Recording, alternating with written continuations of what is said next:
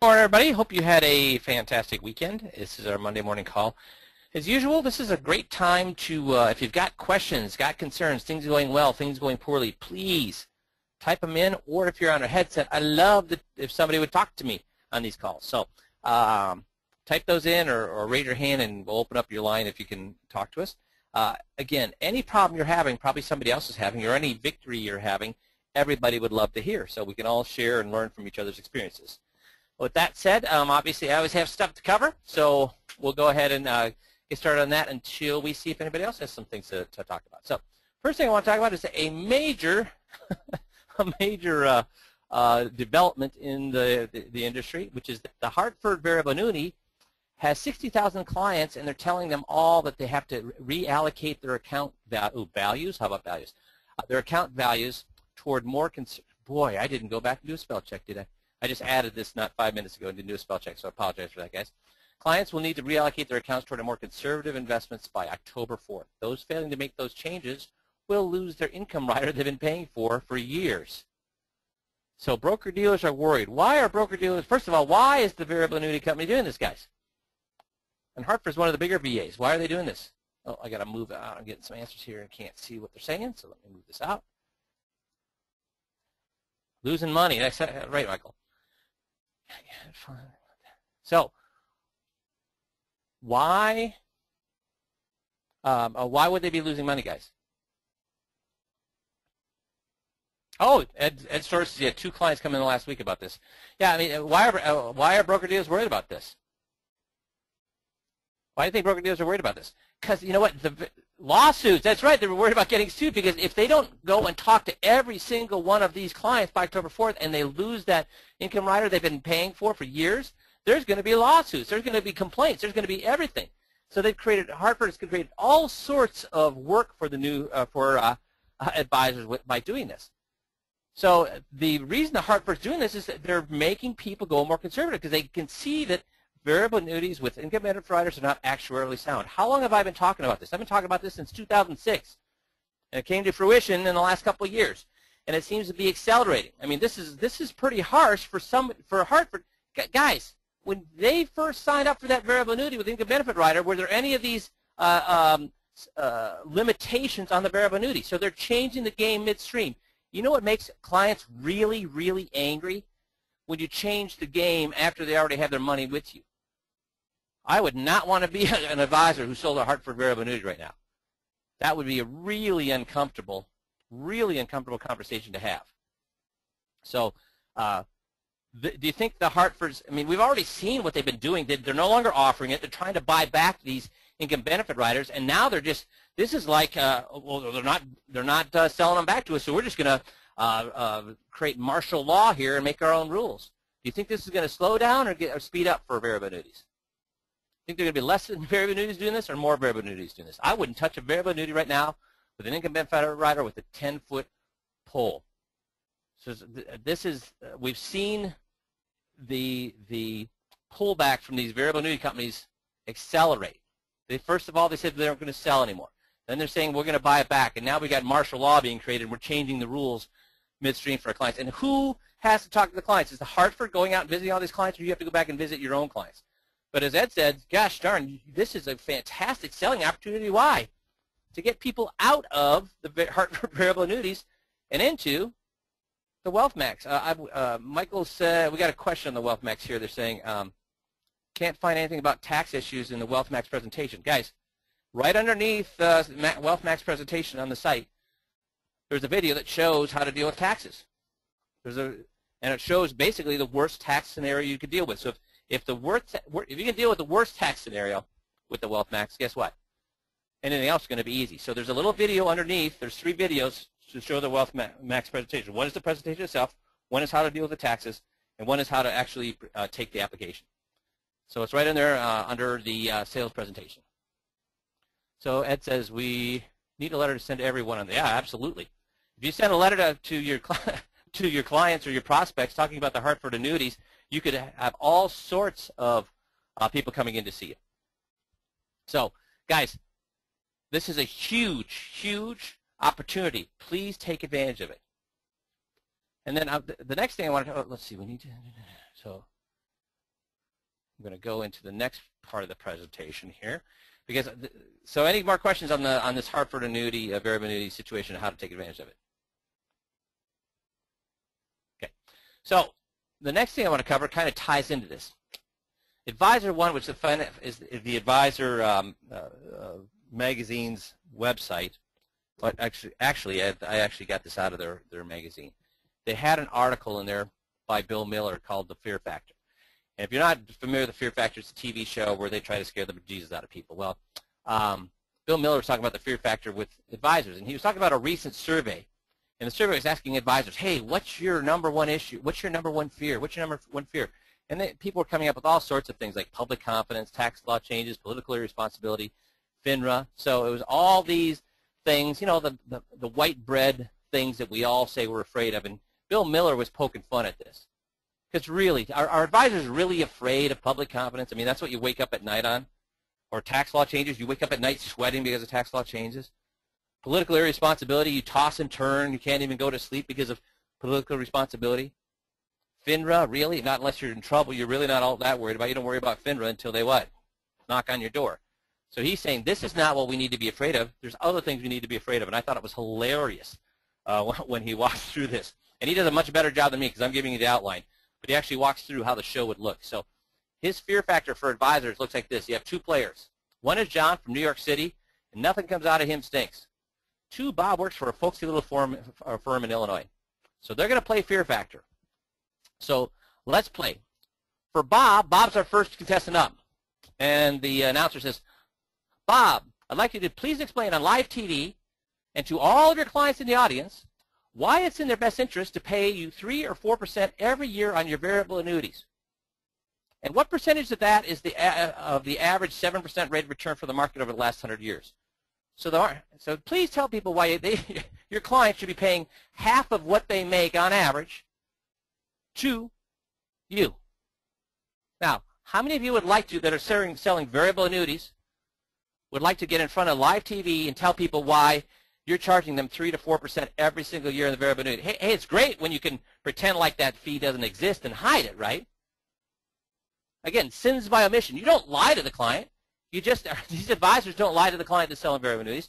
They just conveniently forget to tell them about it. And they have all sorts, when I've talked to advisors, they have all sorts of reasons why they don't do that. Well, you know, I don't want to confuse the client. Well, you know, the client's getting a good deal. Well, you know, the client's got death benefits. They got all sorts of reasons. Well, if you're proud of the fact that you charge them 3 or 4%, guess what you should do? Tell them. How many, Jeff Freebert, we've been doing this for 13 years now. How many of our advisors that have used the disclosure meeting and have gone over the variable annuity with their clients, the client said, oh, yeah, I know about that 3 or 4%. Yeah, no one knows about it. Not one in 13 years? Out of the tens of thousands of meetings that our guys have had collectively, not one? No, I've never heard anyone say that they knew about it, no. Yeah, not one. And guys, the stock market has averaged 7% over the last 100 years. So that 3 or 4% is on average. Half of the client's rate of return is going to fees. So how would you like to explain that? That's something that you should wake up in a cold sweat. I mean, if this ended up, if there was a newspaper headline in the Wall Street Journal or in the New York Times or in more importantly, in the paper in your town that said, hey, all variable annuities have you paying 3 to 4%. That's half of all your return going back to your advisor. Now, would that be something that would give you the fear factor? And if so, what are you doing about it? Well, one of the things we do about it is we actually take advantage of that. We leverage that. That's why we're able to move so many variable annuities. Guys, I moved millions and millions and millions, tens of millions of dollars personally, and we've moved over $1 billion in variable annuities as collectively because of this. Not because variable annuities are bad, but because the advisor didn't tell the client about these fees. So let's continue to play. Guys, first of all, if somebody sells variable annuities, how comfortable are they going to have a little fear factor if this ends up on the front page of their local paper? Do you think they're going to sweat a little bit? Darn right they are. So I have a question here on the Wealth Max. When is the appropriate time to go over the medical questions? Guys. we have 3 presentations. So go to the website, the 5Q website, the member site, and on the presentations, so you have the agreement meeting, the disclosure meeting, and then the implementation meeting. Under implementation meeting, well, why am I even talking about this? Here, I should just show you. So just a second here, I'll bring it up, guys, so we can all be on the same page.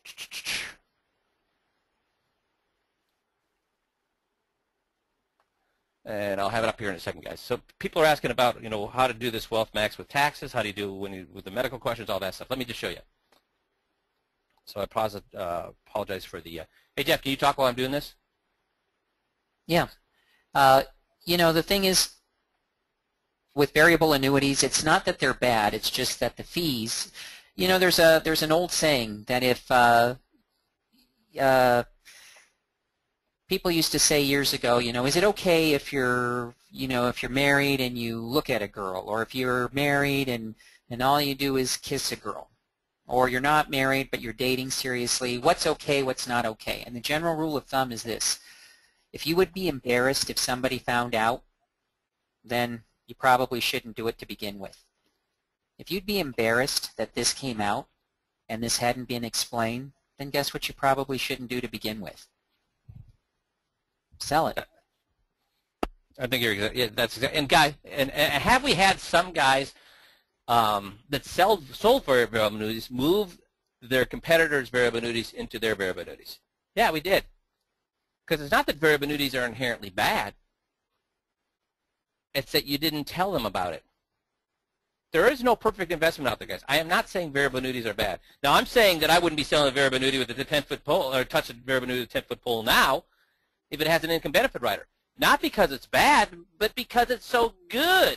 So what do I mean by that? What do I mean by when I say I wouldn't touch a variable annuity with an income benefit rider with a 10-foot pole because it's so good? Why would I say that? What do I mean by that? Why would I say that? Guys, because it's so good, it's so much in the client's favor that what are companies like the Hartford doing? Are these companies really in the business of making deals unbelievably good for the client and unbelievably bad for themselves? No. So all of these things that are out there right now, these variable annuities with income benefit riders, they're going to be rescinded in one shape, form, or manner. We've seen all sorts of ways they're doing that. And now, like I said, they're creating martial law with it. So let me get back here. So the question was, we had earlier, where do you find out about how to deal with the taxes? And then we got a second question, where do you talk about the medical questions? So the agreement meeting is the first meeting. Jeff, are we seeing this? Yep, we're seeing it. Okay, the first meeting is agreement meeting. Second, preparing for the disclosure meeting, implementation meeting. So I hit implementation meeting. Okay, so I go to selling presentation. So in the selling presentation, I have the actual presentation, taking the application, which will Bill talk about the medical questions, and dealing with the taxes. So this is the actual presentation. Then if it's outside of a qualified account, you don't need to. You can just do this and take the application. If it's inside a qualified account, you're going to do the presentation, then deal with the taxes, and then take the application. So the dealing with the taxes right here tells you exactly how to do it, and we do it with worst case scenario. Guys, if it works with the worst case scenario, obviously it's going to work with a better case scenario. And then taking the application is where we show you how to deal with the medical questions and actually let them know that it's life insurance and taking the actual application. So any more questions on that? So those are good questions, guys. Any other questions on the WealthMax before we go forward? Okay, I'm going to just move this off here. Okay, we're back. So this is the fear factor, the 3 or 4%. But remember, that's only Bob. So Bob takes off running. But then there's only one contestant left. So let's see what this other contestant's going to do, have to face. The next player is John from New York, who's, you know what, doesn't stink.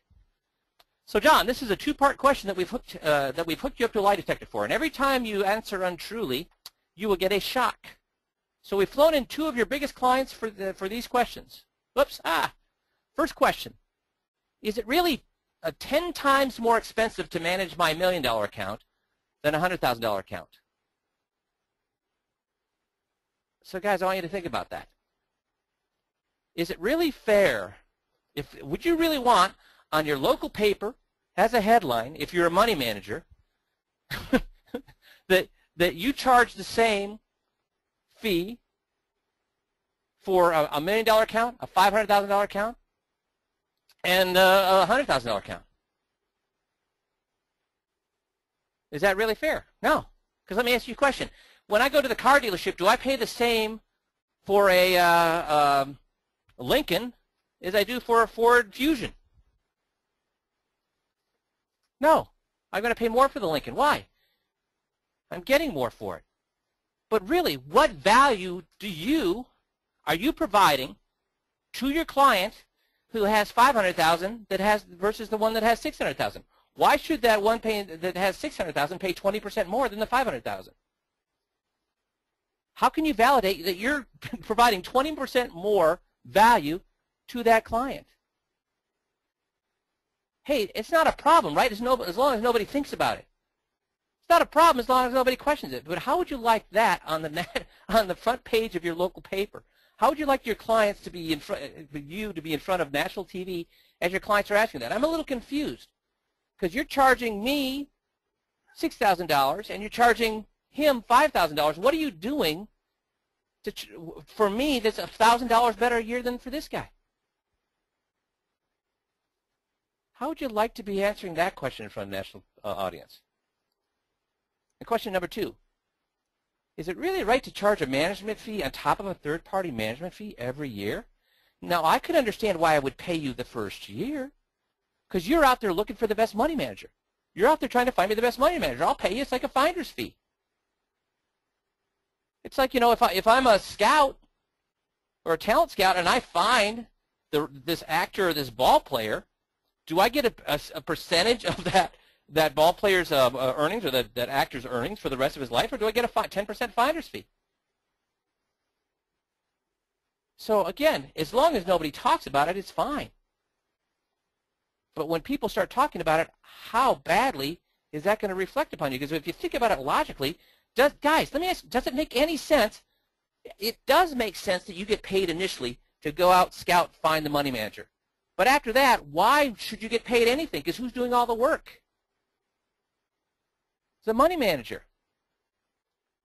So why am I bringing this up, guys? How can you use this information? Can you use these questions, these fear factors? If this is something money managers first, and believe me, money managers would be afraid to death for these questions to be asked. So guess where we can ask these questions, guys? If you have a money management account, that's funny, Michael. My clients are liberals. They like to subsidize my poorer clients. I like that, Michael. The fact is, guys, could you use these questions in the disclosure meeting for people that have managed money? So could we do that, Jeff? Yeah, absolutely. What do you think, Jeff? And again, just because nobody else, if somebody wants to get down here and talk to me, that'd be terrific. But Jeff, what do you think a client's going to think if I say, geez, I'm confused on why do you think this guy is charging you, because you have $500,000 with him, or $5,000, and giving people who only have $400,000 a bigger discount? Yeah, they're going to wonder why. Yeah, why would somebody that's giving them less money, why would he give people he has less money, that have less money with him, a discount? Does that make any sense? No, not at all. So really, it seems to me he's seeing what he can want. Have you ever seen those shows, the news shows, Jeff, where they show an airplane? And on the airplane, They have all the seats marked, and they say, hey, this guy paid $100, this guy paid $800. What's the point of that show? Well, why should everybody pay different for the same seat or for this ride on the airplane? Why is everybody paying a different price? And the only reason they can is because the person paying $800, what? Well, he just didn't know any better.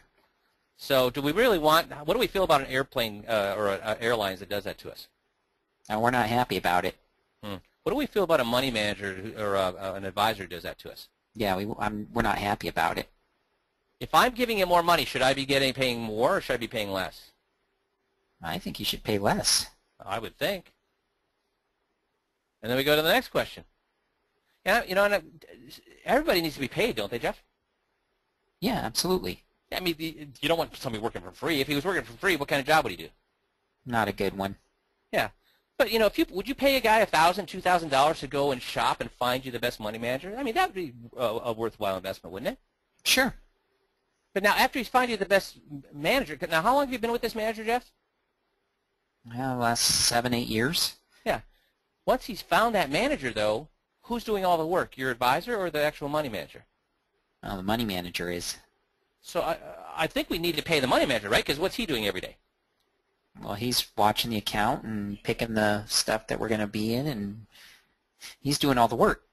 Yeah.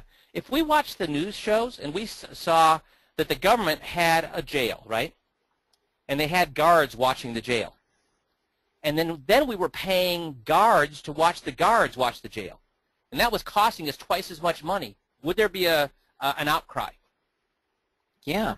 Why? Because you don't need guards to watch guards. No, you don't, do you? No. So now what do you have right now?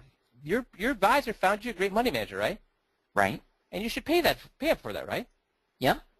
But now you're paying for it for what every year? Is he going out and finding you a brand new money manager every year? Or who's doing all the work? Well, the money manager is doing all the work. So now we got the guards, you know, we're paying the guards to watch the guards watch the prisoners, or we're paying the advisor to watch the money manager to watch the money. If we really distrust that money manager, what should we do? Get rid of the money manager. Shouldn't we? Yep. So I'm confused. Why? Maybe there's something I'm missing here. Why are you being double billed? Yeah, I guess I'm not sure. Why do you think you're being double billed? Because he wants to make more money. So guys, Jeff, am I saying money managers are bad and the way that people charge are bad? No. What am I saying? You're saying that you need to disclose that if that's what you're doing. And how many, Jeff, do you think advisors are going through number 1 and number 2 with their clients? The fact that they're charging really monetarily charging somebody monetarily more to have more money with them than people who have less money with them. Yeah, that's not being covered.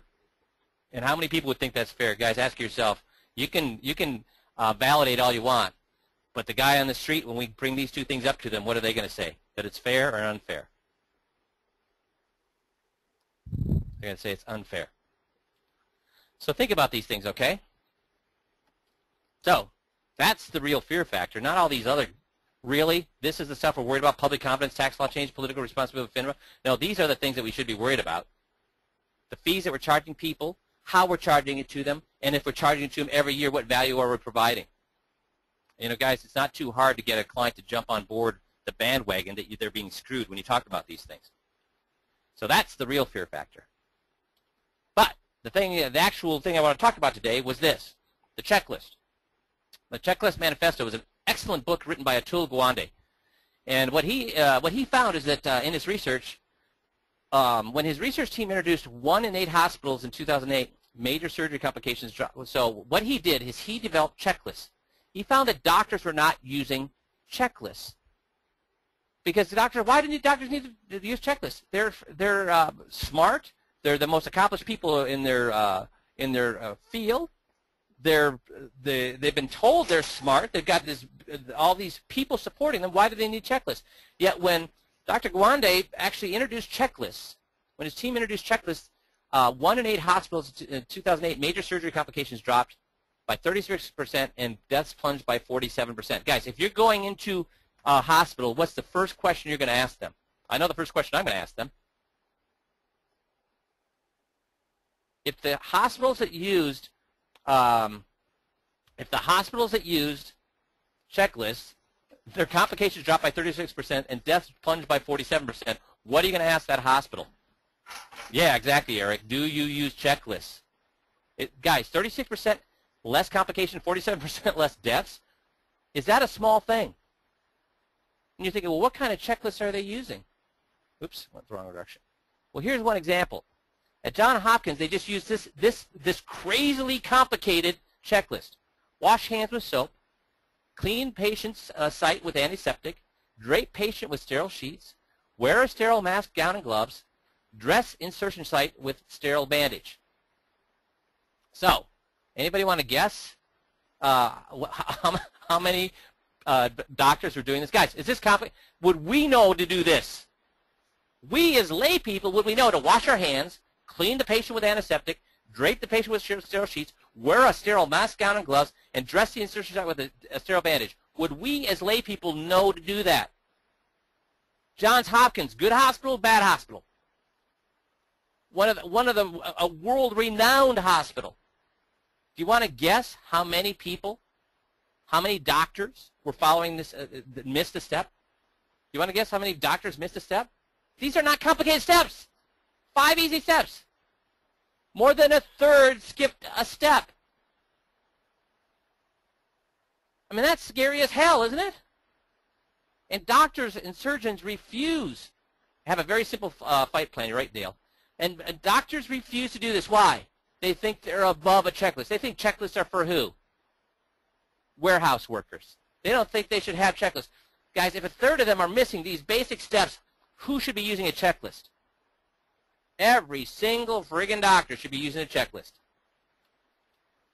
In fact, and then when they started to use checklists, here's what they found. I had a patient just the week before Christmas who had a tumor found in his abdomen. It was on multiple spinal x-rays he'd had, but they were just looking for the spine, and they forgot to check other images. It's a case of basic mistake radiologists can make. But if you have a checklist, you looked. So this guy had multiple spinal x-rays, and they missed a tumor because they weren't looking for a tumor. They were only looking for an x-ray. Crazy. I mean, how much that can kill somebody, right? The Mayo Clinic here in my hometown adopted the checklist that we designed, and they actually reduced their operating. So a lot of doctors said, well, I don't want a checklist because it wastes time. It takes too much time. Well, the Mayo Clinic found that it actually reduced operating time because it helped the teams be more prepared. There wasn't like, oh, I forgot to do that. Oh, no.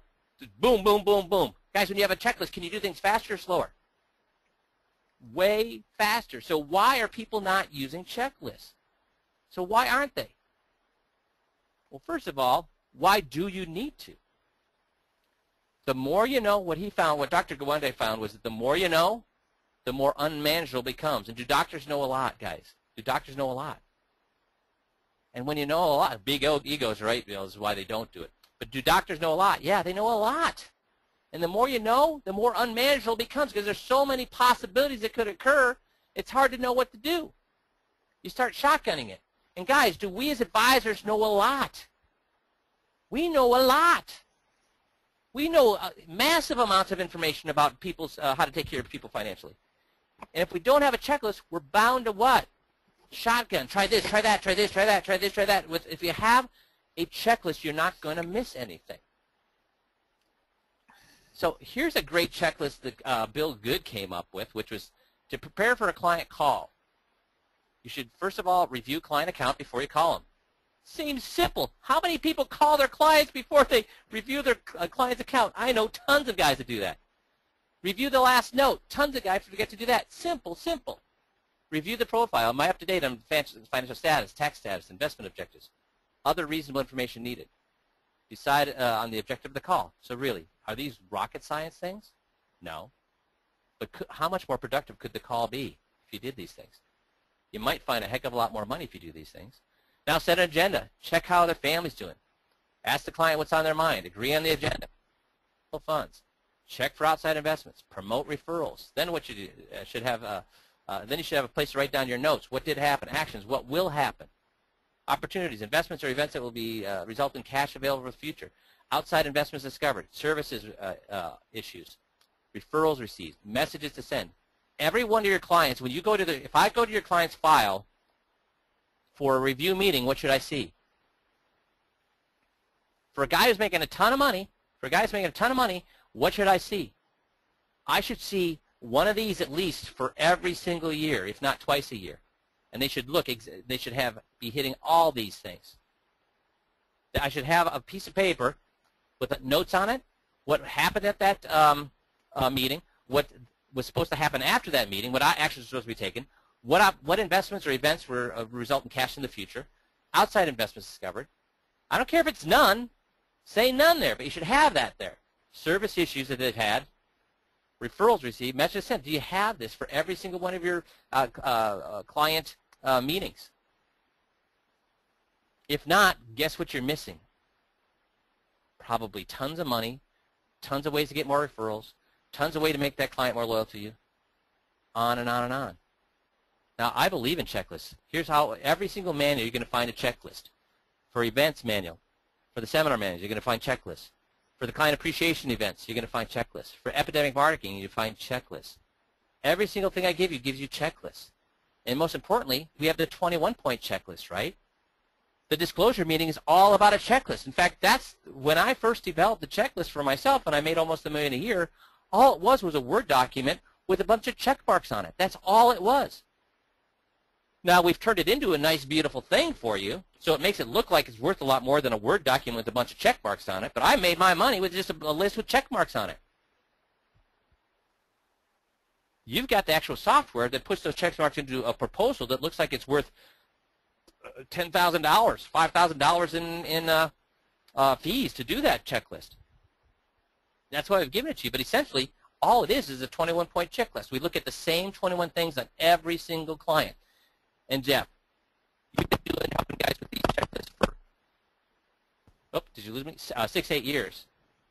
How many people on the average? What's the average? I mean, what's the high for 21 points, and what's the low for 21 points? So what's the average that we find for every single guy that we look at? Well, the high is 21.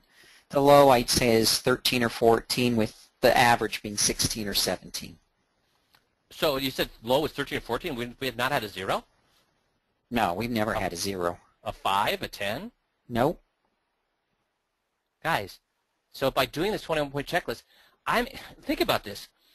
The reason I love working with middle income or the mass affluent, high middle income and mass affluent, is because they don't get these kind of things done for them by their advisor. Do they get survivor's guides done, and advanced directives done, and checking on the powers of attorney? I mean, all the stuff that we do, titling of their investments, bank accounts, etc., beneficiaries on all of their, do they get that kind of checks from their current advisor? No, never. Now, these multimillionaires that have, are paying $5,000, $10,000 to their advisor in fees, they may have looked through all those things for their client. But how many mass affluent, how many upper middle income have advisors that go through all these things with them? I always make the jokes. I made so much money by working for free. I made so much money by working for free. Because are we paid to do the survivor's guide? No. Are we paid to do the powers of attorney checks? No. Are we paid for doing the advanced directive? No. We aren't paid to do any of those things. But in essence, I was paid for doing those things because I was able to help them decide for themselves that their advisor could care less about them, and actually we even had many cases was actually purposely omitting things to make more money. Now, how could I do all those things? Because I used a checklist, which means I can do them very, very rapidly. When I first started, it used to take me hours and hours and hours to do a proposal for a client. And I whittled that down to where I'm doing a checklist. I was doing case analysis in 40 minutes. I was preparing in 40 minutes. That's all it took me, is 40 minutes. And we made it even easier for you with the software. And I was doing a tax. I would do a mock tax return for them as well to show them where they're at and where they could be. I was doing all that in 40 minutes. And the only way I could possibly do that in 40 minutes is because I had a checklist. The checklist is an extremely powerful tool. I believe in it. Now there's proof on how powerful it is by Dr. Gawandé's book. So you have to ask yourself, am I using checklist to its highest degree? Now, we've created a lot for you. All you need to do is use them. And, Jeff, what happens when you start winging it instead of using the checklist? Yeah, things start falling through the cracks and you miss things. So, and I've seen that with guys. They'll actually say, "Oh, this is a no-brainer. I don't need to do the 21-point checklist with these people," because when they came in, Jeff, they told me they really hated their advisor. So I didn't really need to do the 21-point checklist. I'm just going to go for the actual presentation and sell them. What happens? Yeah, and sometimes that can work, but unfortunately, you won't know when you needed the checklist until after the fact, after you've lost the client. So we always say, go loaded for bear. If you don't need it, then what was the harm in doing it? But, so Jeff is saying is right. It does work sometimes. So you can just skip that, go right to the presentation, and they really do hate their guy, and they move their money to you. But what if they don't? And most times they don't. So 20% of the time they may do that, 80% of the time they don't. And if they don't, here's the problem. When are you going to get them back in? Never. Because you've already blown your wad, so it's done. Don't do that. We have checklists for a reason. And checklists are extremely powerful, especially if a checklist has been used thousands of times. Our checklist, our 21-point checklist, has been used thousands of times successfully. Okay? So there was a lot of things we talked about today. We talked about the variable annuity, Hartford variable annuity, and the fact that, that they're changing the game in the middle because they can't afford to do these income benefit riders they put in place. That's not a great place to be with your client. Second thing we talked about is the fear factor. Do you really want a client to be asking you why they're paying 3 or 4% fees when the average rate of return is 7%? Or if you're a money manager, we can use that to move people who have money managers by asking them questions about, is it really fair for somebody that has more money to be paying more than somebody who has less money? Also, does it make any sense to pay somebody to find a money manager every single year when they should only pay for it one time? Asking those questions is going to really, and I would love to come up against any money. I guarantee you, any guy that comes in front of me, any client that comes in front of me that has a money manager is done. They become my client instantaneously with those two questions. Don O'Connor says, commercial airline pilots must use checklists. Absolutely right. Absolutely right. Because if they don't, what can happen? So really, the checklists are so extremely powerful. So that's all I have for today, guys. Any questions, concerns we can talk about? It was a lot of information, but and again, guys, I don't want you to see me as attacking money managers. Am I attacking money managers? No. I'm attacking disclosure, not telling those clients what's happening. Am I attacking variable annuities, Jeff? No. All I'm attacking is what? Just the fact that those issues aren't disclosed typically. Yep. So that, I don't want you to think that I'm saying money managers are bad, variable annuities are bad. There is no good investment out there. There is no bad investment out there. All there are is investments with advantages and disadvantages. But we have to disclose not only the advantages, which people seem to spend hours and hours disclosing, we also have to disclose the disadvantages. And for those of you who've seen my presentation that we used to sell the WealthMax, that whole 45, 50-minute presentation is going over what? The advantages or the disadvantages? That whole presentation is going over the advantages or the disadvantages, those of you who've seen it. Let me see an answer on that. So I spent 45 minutes, the disadvantage, everybody's saying, the disadvantage, exactly. So I spent 45 minutes, my whole sales presentation is not talking about how great it is, it's about going through one disadvantage after another. It's going through the disadvantage of the rate of return is never going to be really high. It goes through the disadvantage that, hey, you know, it's not completely liquid. It goes through disadvantage of you got to take a big surrender charge to get out of this. It goes through the disadvantage of, hey, now might not be the right time to use it. Goes through the disadvantage of, hey, you know, you're going to get socked with a big tax problem here. Goes through the disadvantages of how the fees are charged. Goes through goes through, that's how I sell. It's through disadvantages. So somebody's asking, where's the WealthMax presentation? The WealthMax presentation is on the 5Q website. You have to be a member of the 5Q group to get access to that presentation. If you want to do that, just call a 5Q specialist. Or email us at support@5qgroup.com. We'll tell you how to get that. So, guys, this is so important, these checklists. That's why we give them to you. Don't just shrug your shoulders and take shortcuts with them. If you follow the checklist, you're not going to miss anything. And if you don't miss anything, it means you're as close as you can get to perfection. When you start winging it, some meetings are going to go good and some meetings are going to go bad. I don't want some meetings to go good and some meetings to go bad. I want every one of my meetings to be the same. Why do I want every single one of my meetings to be the same? If every single one of my meetings are the same, how many mistakes do I make? None. This is about minimizing our mistakes. Fair enough, guys? Any questions or comments before I let you go? All right, thanks, bud. Anybody else, guys? All right, then I hope you have a fantastic week. And wait. What's next Monday?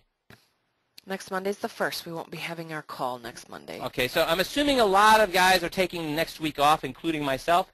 So next week, in honor of the 4th of July, we will not be having our Monday coaching call, but we will start again on the 8th. But if there's anything in between now and the 8th that you have questions with, please get a hold of us. We'd be happy to help you out any we can. Okay? Thanks, everybody. Have a great day.